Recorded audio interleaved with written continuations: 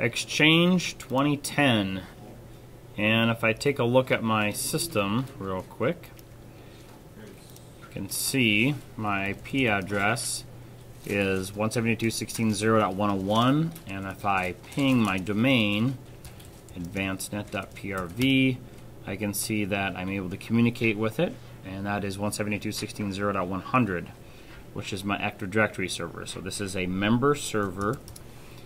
If we take a look at my server manager, actually, right now I currently have no roles installed. And if I go to disk management, you see I have two drives, one 40 gig drive and one 60 gig drive. And properties of my computer, I have 4 gigs of RAM, some minimal installation of my Windows server in order to run Exchange. So now I'm going to start the installation. First thing it says, I need to have the .NET framework installed. So I'm going to click on that and install the .NET framework. This is going to go out to the internet and download.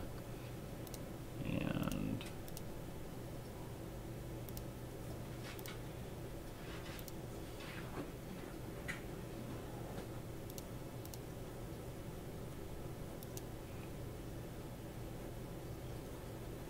we'll hopefully be able to download it.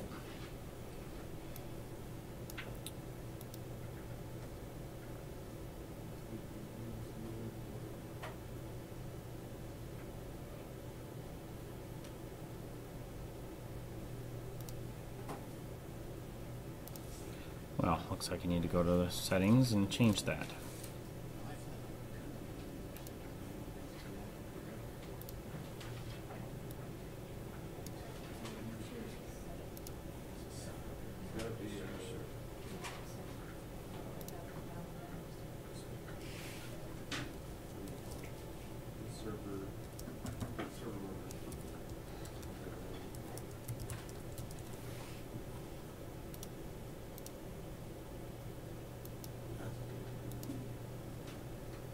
And we'll run that setup.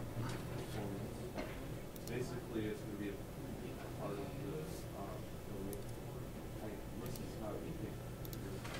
Okay, so I get our message saying I must use the role management tool to install this. So I'm going to go back to my role management.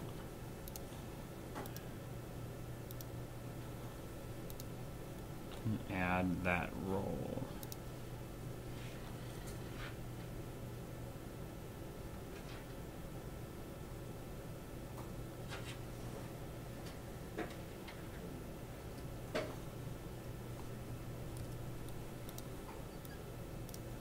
Okay, so underneath Application Server is where you're going to find the .NET framework you need to install. So you're going to add the required features and hit Next. And you should be okay there, and hit Install.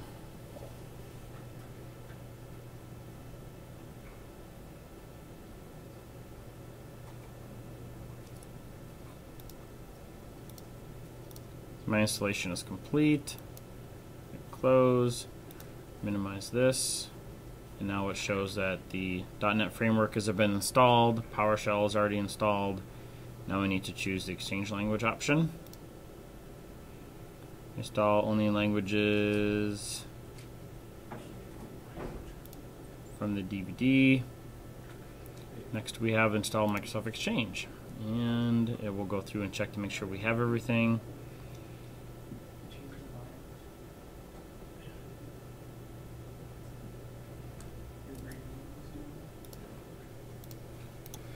Okay, and brings up the setup wizard. We're going to next, accept the license, error reporting to improve the quality. This is sending information to Microsoft. We're going to say no to this for now.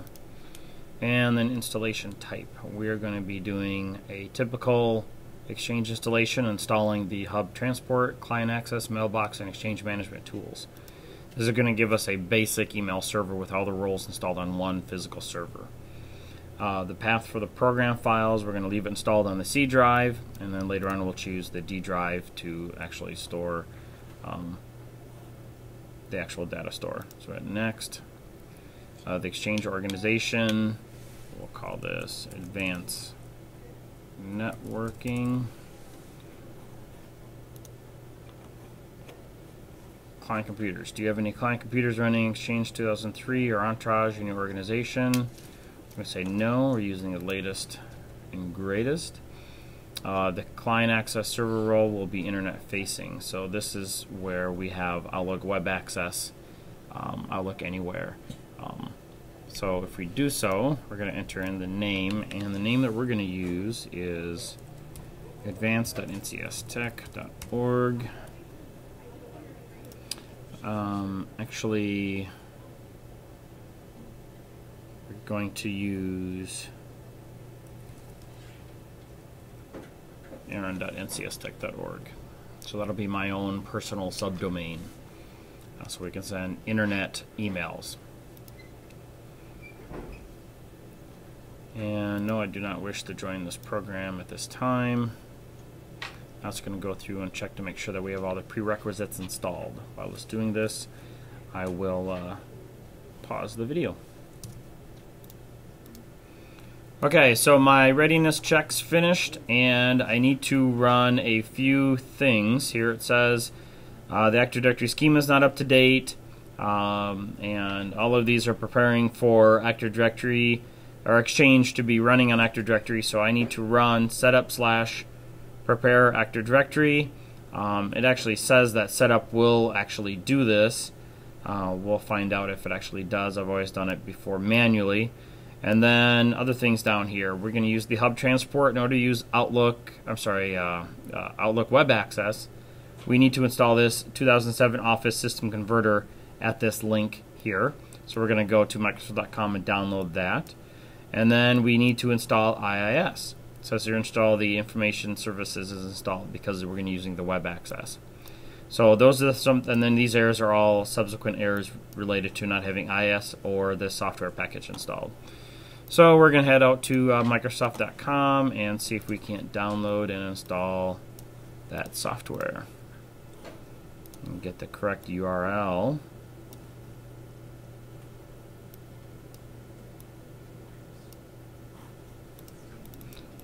They won't let you copy and paste it.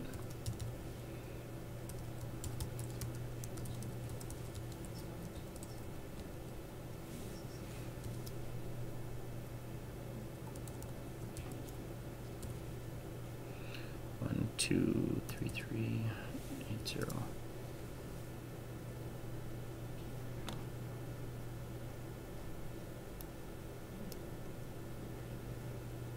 And we want the 64-bit version.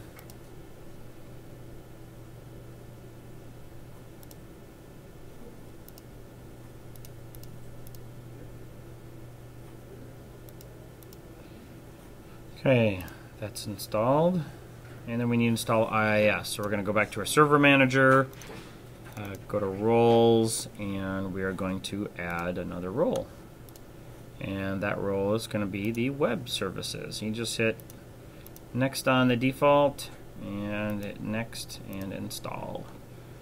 And it shouldn't get everything just by the default web server IIS selection.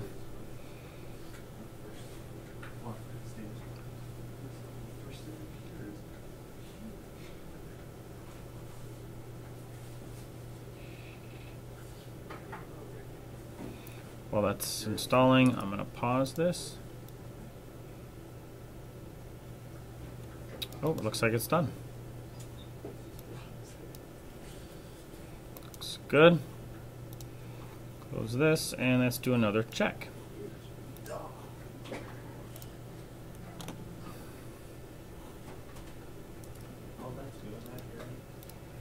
Okay, I retried again, and it shows me that I need to ensure that Microsoft IIS is installed, which it is, but it says here the service appears to be running. However, I must exit out of this setup and then try again. So I'm going to have to cancel out of this and then start it up again. So we're going to start this up and we'll see it finish. So I'm going to pause it till I get back to that same step. One little tip you can do for installing Exchange is running this little command from the command prompt to ensure that all the different services that you need are installed. So that command, if you go to the command line and go to the CD that has the Exchange 2010 on it, I happen to actually have that located on my E drive under Exchange 2010. You can change directly to the scripts directory, and in the scripts directory there's a bunch of XML files, or I'm sorry, PS1 and XML files that you can use to install or run different scripts to actually install the services that you want to install. So if you type the command server manager cmd space IP to install, show progress, the Exchange typical XML, then the Exchange typical XML file, this file right here, is located in the current directory that I'm in. So I'm in the Exchange Server 2010 CD under the scripts folder. And then do the dash restart, and that'll restart the server if it needs to after you've installed all the correct services that you need, because there are a few hidden ones within IIS that don't typically get installed. So running that command, we can see that some things here, it says that no changes were made because all the roles and features have been installed correctly, but you would see a list of services that it needed to install, and then if it needed to, it would then restart the server. So running this command is a very helpful command right here. Server manager cmd space IP space exchange dash typical.xml, which is located in the scripts folder. Alright, so once we're done with that, you see the next problem we have here is the NetTCP port sharing service must be set to automatic. We can make that change within Server Manager. So we go to Server Manager under Services, and I click on Standard. Let's extend this out a little bit. So we're going to go to the T's, and we want the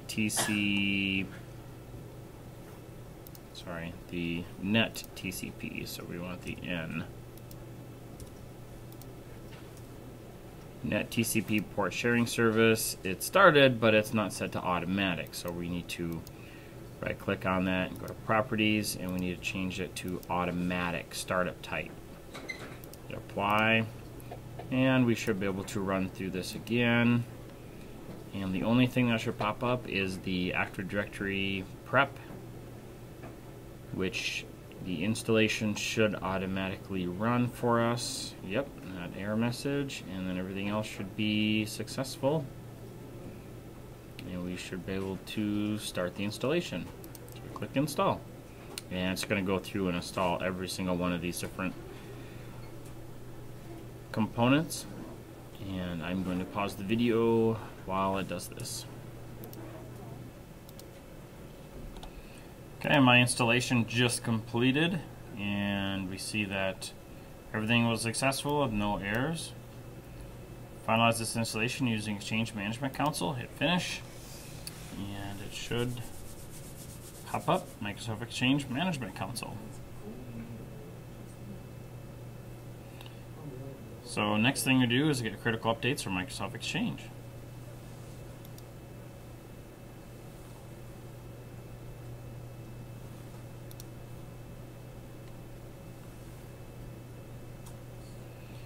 And you're going to want to agree. Install important updates only.